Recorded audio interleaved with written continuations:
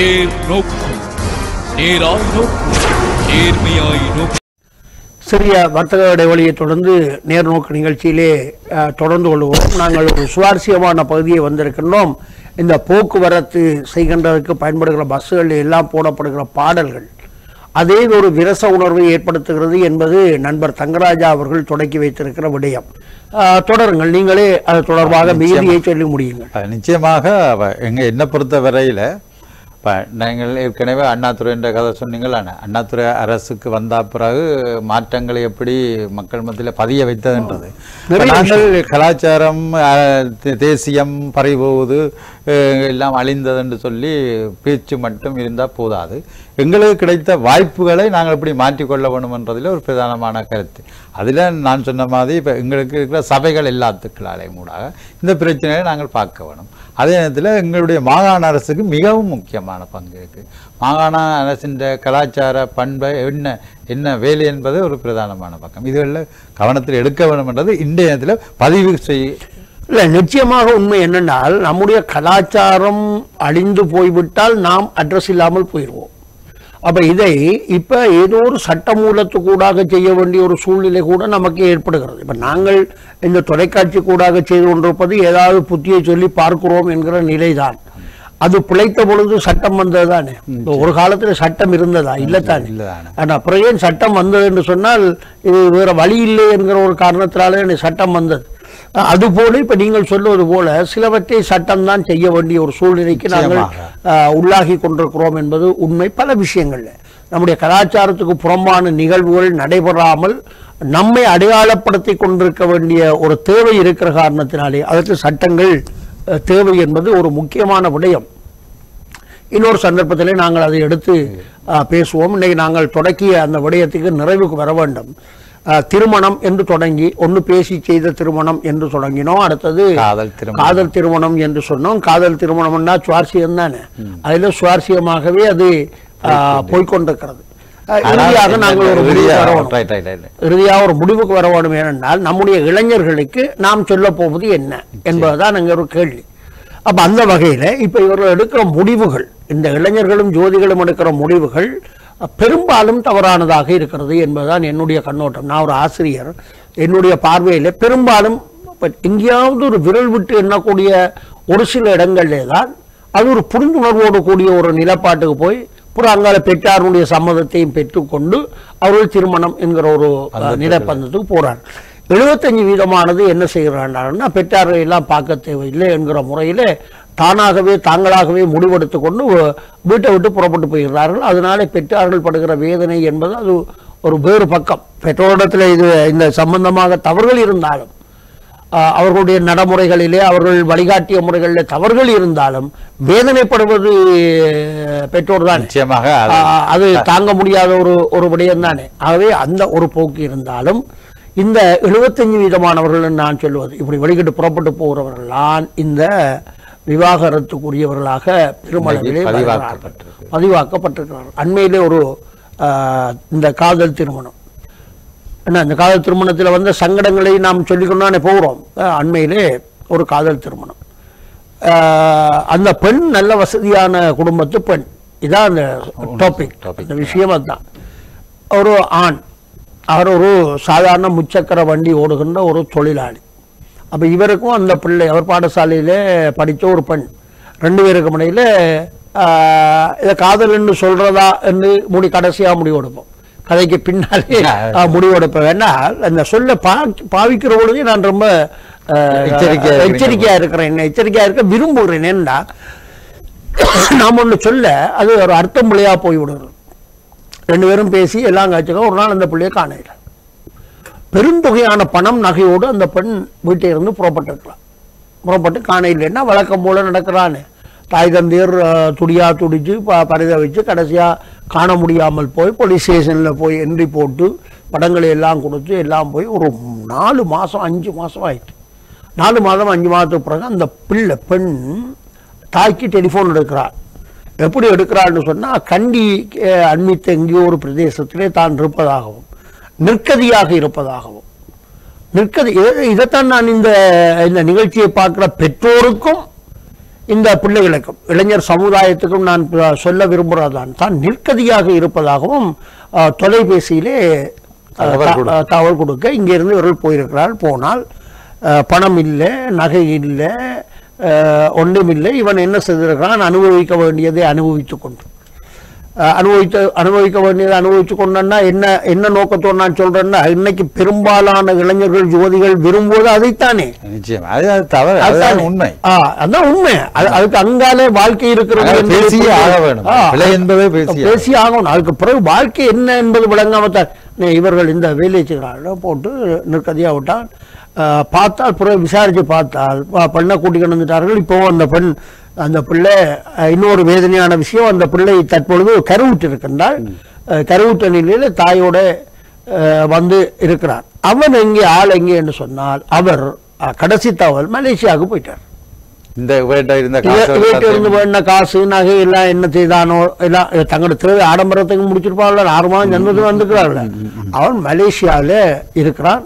இவோடு எந்த விதமான தொடர்பும் இல்லை, மலேசியாவில் இருப்பதாக ஒரு தகவல் கிடைத்திருக்கிறது. இது எல்லாம் ஒரு தடவைக்கு 10 தடவை பெண் பிள்ளைகள் இந்த விஷயத்திலே எச்சரிக்கையாக இருக்க வேண்டும் என்பதுதான் என்னுடைய பதிவு. தவறு 2 பேரும் தான். ஆணுக்கு சப்போர்ட் பண்ணி பேசுற ஒரு ஆட்கள் அல்ல நானோ சரி, தங்கராயாவோ சரி, அப்படியான சிந்தனை உள்ளவர்கள் இல்லை. சரி, ஆனால் இந்த தவறு நடக்கிற பொழுது பாதிப்பு யாருக்கு ஏற்படுகிறது என்பதை பெண் சமுதாயம் நன்கு விளங்கிக் கொள்ள வேணும். இன்னைக்கு என்னதான் நாம என்னத்தை தான் பேசினாலும் நான் பெண் தானே, அது சரி, அது ஒரு மாற்றம் இல்லை, அது இயற்கை தானே. அப்ப இந்த இயற்கையை விளங்கிக் கொள்ள வேணும். நமக்கு அதுக்குத்தான் அந்த காலத்துல சொன்னான். ஆண்களை பற்றி சொல்லுகிற பொழுது அவன் சேத்துல மிதிப்பான், தண்ணியில கழுவிட்டு போயிடுவான், நீங்கள் கவனமா இருக்கணும் என்று சொன்னது எச்சரிக்கைக்காக சொன்னார்களே தவிர ஆண்களுக்கு சப்போர்ட் பண்ணீங்கன்னு சொல்லி ஆண்களை நீ தவறான வழியிலே போ, சேத்துல மிதி, தண்ணியில கழுவிக்கோன்னு சொல்ல இல்லை, அப்படி சொல்ல இல்லை. அவனுக்கு அப்படி போனாலும் அவனுக்கு ஒரு தடயம் இல்லை என்றது ஆணித்தரமா சொல்றதுக்கு தான் நம்முடைய இலக்கியங்கள் எல்லாம் பெரும் முயற்சி எடுத்திருக்கின்றன, பெரிய கதைகளை எல்லாம் சொல்லி இருக்கின்றன. இதுதான் இந்த வேதனையான பதிவு. அப்ப இப்ப இறுதியாக ஒரு நிலப்பாட்டுக்கு வரத்தானே வேணும். அப்ப திருமணம் என்ன? நிச்சயமாக உண்மையில அது காதலா இருக்கலாம், பேசி செய்யலாம். இது என்பதாலும் காதல் என்பது திருமணத்துக்கு பின்பும் உண்டு. அன்பு என்ன, ஒரு நல்ல அன்பை பெற்றுக்கொள்ள 2 பேரும் நல்ல அன்புள்ளவர்களாக வாழ்வதனூடாகத்தான் அவர்கள் அடுத்த சந்ததியை நல்லபடியாக உருவாக்க முடியும். எனவே எந்த திருமணமா இருந்தாலும் அவர்கள் திருமணத்துக்கு பின்னும் காதல் வேண்டும். திருமணம் இறுதி வரையும் அவர்கள் 2 பேரும் காதலாக இருப்பது அதுதான் சாகாவரம் பெற்ற ஒரு வாழ்க்கை என்று நான் நினைக்கின்றேன். நீங்க அதைத்தான் சொல்ல, சாகாவரம் பெற்ற வாழ்க்கை. ஏன் சாகாவரம் பெற்ற வாழ்க்கை என்று சொல்லுகிறேன் என்றால், அந்த நல்ல நெறியிலே வாழ்ந்தவர்களே என்றும் சமூகம் நினைத்து கொண்டுதான் இருக்கிறது. என்னைக்கும் மகாத்மா காந்தி சத்தியசோதனையை வாசிக்கிற பொழுது நான் மெய்மறந்து போன ஒரு இடம் என்னென்றால், மகாத்மா காந்தி சொல்லுவார், நான் யாருக்காவது தவறு செய்திருப்பால் அது என்னுடைய கஸ்தூரிபாய்க்குத்தான் இன்னொரு பதிவை அவர் செய்கிறார். அந்த பதிவெல்லாம் நாங்களும் கூட யோசிக்கிறேன். நாங்கள் தவறு விட்டு வாழ்க்கையில யார் சொல்லுவான் அப்படி? நிச்சயமாக அப்படி யார் சொல்லுவான்? அதால அவர் மகாத்மாவா இருக்கிறார். நான் சிகரெட் நான் பீடி குடிச்சேன்னு யாராவது சொல்லுவானா?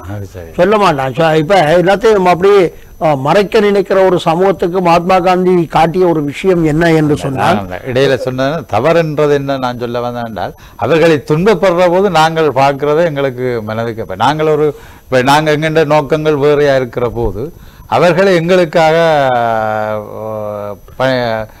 வேதனைப்படுத்துறது என்பது ஒரு இதுல நீங்கள் சொல்ல என்ன கொண்டு நடந்து ஒரு அன்பர் சொன்னார், இப்ப வெளிநாடுகளிலே ஒரு முறை இருக்கிறதா இந்த பிரசவம், இதோட தொடர்பான விஷயம்தான். அந்த பிரசவம் நடக்கிற பொழுது அந்த ஆணை, அந்த பிரசவத்துக்கு காரணமான ஆணை அருகிலே நிறுத்தி வைப்பது வழக்கமா. இப்போ ஒரு நியூ மெத்தட்னு சொல்லுகிறாங்க. ஏன்னு அவருக்கு காரணம் என்ன சொல்றாங்கன்னா, இந்த பெண் முன்னாலே பட்டிருக்கிற வேதனையை பார், அந்த குழந்தை பிறக்கிற பொழுது பிரசவம் நடக்கிற பொழுது எவ்வளவு வேதனைப்படுகிறாள் என்பதை பார் என்பதற்காகத்தான் அதை அப்படி செய்திருக்கிறார். ஆனா தமிழ் முறைப்படி அந்த கஷ்டப்பட்ட அந்த குழந்தைய பிறந்த உடனே அந்த பெண் என்ன செய்வாளாம், பிறந்திருக்கிற குழந்தை அப்பா போல இருக்கோ என்ன போல இருக்கோன்னு கேட்பாளாம். இவனுடைய மனோநிலை என்ன, மேல நாட்டு பெண்ணுடைய மனோநிலை என்ன? அப்ப இந்த பெண் தன்னுடைய வேதனையெல்லாம் மறந்துடுவாரா? அப்ப ஒரு சிலர் சொல்லுகிற கதையை நான் காதுல பண்ணிக்கொண்டு சொல்லுகிறேன். அப்ப டக்குன்னு பக்கத்துல அநேகமா கிளவிதானே இருக்கும், யாராவது ஒரு கிளவிதானே இருக்கு. அஸ்து புள்ள உண்ட அவனை போலாம் பிறந்திருக்கின்றோன்னதானா இவருக்கு சொர்க்கமே அப்பதான் தெரியுமா. பிள்ளை உன்னை போல பிறந்திருக்குது என்று சொன்னா கூட மகிழ்ச்சி வராதா? அந்த பிள்ளை அவனை போல பிறந்திருக்குது உறுதிப்படுத்தல், அந்த உறுதிப்படுத்தல். அதுக்குத்தான் நான் இதை சொல்லுகிறேன். அந்த உறுதிப்படுத்தல், அந்த இந்த டிஎன்ஏ டெஸ்ட் எல்லாம் வாரதுக்கு முதல் அவன் பண்ணின டிஎன்ஏ டெஸ்ட் இது அவன் அதை உறுதிப்படுத்தினதுக்காக செய்த காரியம். அந்த இன்ப வாழ்வு வாழ வேண்டுமானால் எங்களுடைய தமிழ் இளைஞர்கள் ஜோதிகள் கொஞ்சம் தங்களை மாற்றிக்கொண்டே ஆக வேண்டும். இந்த சினிமா வாழ்க்கை என்று நினைக்க கூடாது. நான் இதில் ஒன்றை சொல்ல விரும்புகிறேன் என்னென்றால், சினிமா படத்தில் ஒரு காட்சி வரும், அவன் காலையில் அப்படியே படுத்திருப்பான், இந்த பெண் என்ன செய்வாள், கொண்டு வந்து பெட் காஃபி கொடுப்பான். அது குடி. இதே கூட இந்த பிள்ளைகள் என்ன நினைக்கிறார்கள்னா, இவன் நான் என்ன நினைக்கிறான்னா, காலையில் எனக்கு பெட் காஃபி கொண்டு வந்து கொடுக்க வேணும், நான் குடிக்க வேணும், கொள்ளணும்னு. இது வேண்டுமானால் நீ திருமணம் செய்து கொண்ட ஆரம்ப காலத்துக்கு பொருந்தும். இரண்டு அடிப்படை விளங்காட்டா இந்த வேலையெல்லாம் பாக்குறாங்க. ஆரம்ப காலத்துக்கு பொருந்துமே தவிர அதுதான் உன்னுடைய வாழ்க்கைன்னு நினைச்சா நீ இந்த பெட் காஃபியோடய சாக போறேன்னு அர்த்தம். நான் இந்த சொல்லுவதற்காக வருந்துகிறேன். வேறு வழி இல்லைன்னா இந்த இளம் சமூகம் தங்களை புரிந்து கொண்டு திருமண பந்தத்துக்குள்ளே போகணும். ஏன்னா ரொம்ப வேதனைன்னு இந்த தொடங்கினோம். 25 வயதுக்கும் 35 வயதுக்கும் இடையிலே இவர்கள் என்ன சாதித்து விட்டார்கள் என்று விவாகரத்துக்கு போகிறார்கள், என்ன சாதித்து விட்டு போனார்கள் என்பதுதான். ஒரு 50 வருஷம் 50 வருஷம் வைங்க, சராசரி 50 வருஷம் கணவனும் மனைவியாகவும் வாழ்ந்த ஒரு வாழ்க்கையா, அல்லது நீங்கள் ஒரு 10 வருஷம். அதான் அண்மையில ஒரு பத்திரிகையில ஒரு விளம்பரம் வந்ததுன்னா, திருமணமாகி 2ஆம் ஆண்டு நிறைவு, அதுக்கு ஒரு விழா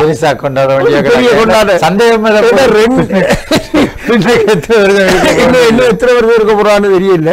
2ஆம் ஆண்டு இதுக்கு ஒரு விளம்பரத்தை போடுகிற ஒரு காட்சியை நாம் இந்த கன்றாவி காட்சிகளை எல்லாம் சொல்ல புறப்பட்டால் ரொம்ப வேதனையை பதிவு செய்ய வேண்டும். ஆனால் சொல்லியே ஆக வேண்டும் என்கிற ஒரு சூழ்நிலை இருப்பதனாலே இவற்றையெல்லாம் நாங்கள் சொல்லிக் கொண்டிருக்கின்றோம். தமிழர்களுடைய கலாச்சாரம் இன்னும் அடுத்த கட்டத்தை நோக்கி எப்படி நகர வேண்டும் என்பதை இனிவரும் நிகழ்ச்சியிலே சொல்வோம் என்று கூறி, இன்றைய நிகழ்ச்சியிலே என்னுடைய நண்பர் சசி அவர்களோடு விடைபெற்றுக் கொள்கிறேன். வணக்கம் நேயர்களே, வணக்கம் தங்கராஜா அவர்களே.